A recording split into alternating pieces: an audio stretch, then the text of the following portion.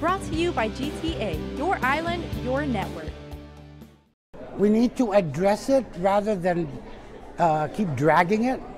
I would prefer let's offer some kind of a resolution. The newly elected chair of the Guam Education Board, Peter Alexis Atta, said this of the unresolved case surrounding Superintendent Jon Fernandez, who was ousted by the board last October and subsequently filed a $7 million lawsuit against 6 of its members last year. With the change of leadership following the November elections, a total of 5 of the 6 members who voted to oust Fernandez are no longer on the board.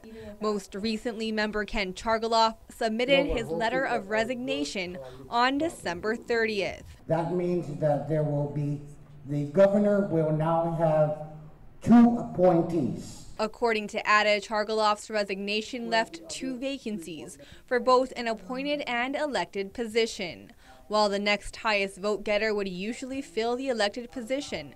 Because there weren't additional candidates on the ballot, Governor Calvo will have to appoint 2 additional members to the board. Meanwhile, the new members that were sworn in Tuesday evening are set to hit the ground running. We're going to meet with especially the 3 new board members, and we're going to give them the entire packet of everything that is on litigation. Let them review it. I will give them 2 weeks.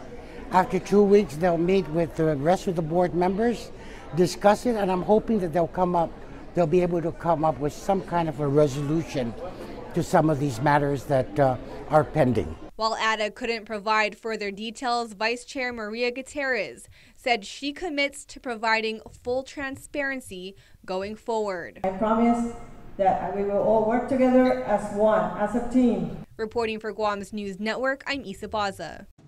Brought to you by GTA, your island, your network.